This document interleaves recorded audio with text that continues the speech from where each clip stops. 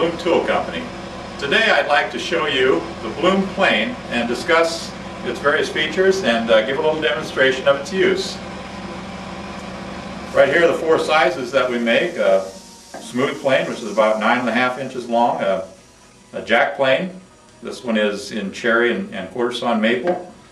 This, of course, is in walnut and quarter sawn maple. A four plane. This plane is out of mesquite. And a joiner plane, which is 22 inches long. This one is walnut and quarter sawn maple. Showing you some of the different features of the plane. It's a little bit different than any other design on the market. At the top we have a couple of depth adjusting thumb screws that obviously adjust the depth, but at the same time you're doing that will also take care of your lateral adjustment for you, so there's no separate lateral adjustment required. At the back we have a star lock knob that locks the frog in position. These here two little screws are able to be adjusted to open and close the mouth. On the bottom side you can see the backup iron that holds the very thin iron in the plane. I'll show you what this frog looks like. These are the two threaded studs that come up and get adjusted with the depth adjusting screws. These are able to pivot both ways for the frog adjustment. At the bottom here we have the backup iron with the three screws. I'll show you what the iron looks like. Loosen those and the iron pulls right out. It's slotted. This iron is ground at a 35-degree angle. If you want to see how we sharpen this, take a look at the video on the fixed angle jig, and I go through the sharpening process for this iron. So this is the guts of the plane. This frog is very heavy. It's about 3/4 of an inch across the front here, so it's a very massive frog, and that gives excellent support to that thin iron.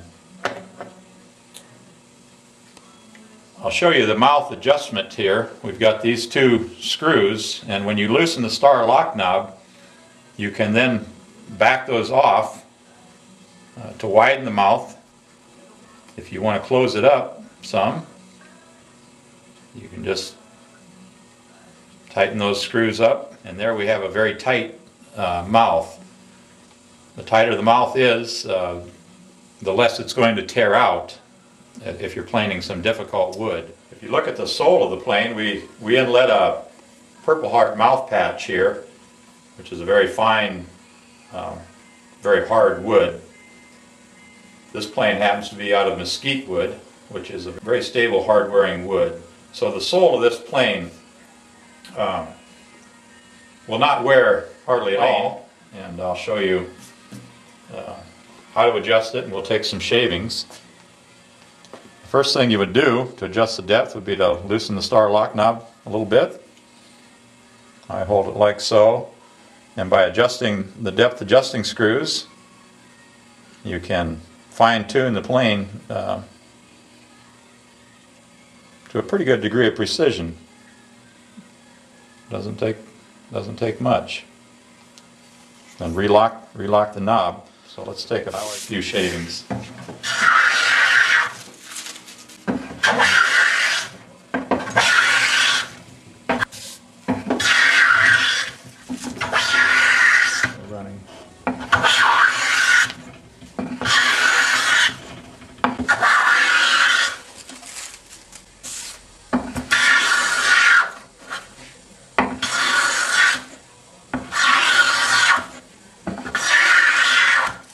The blade is seated really solidly with this system, so even though it uses a thin blade, there is no chatter or anything, just because of the solidness of how the blade is seated there.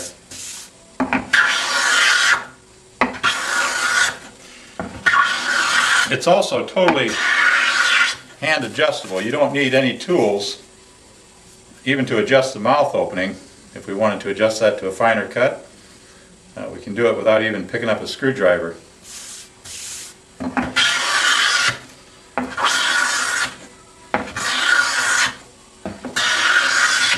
Notice that the handle also affords you a full 4-finger grip.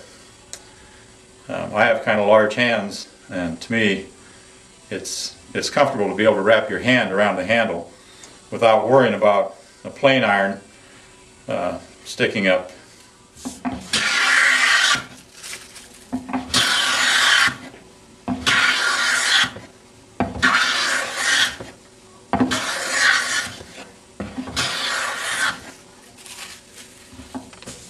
Just like that.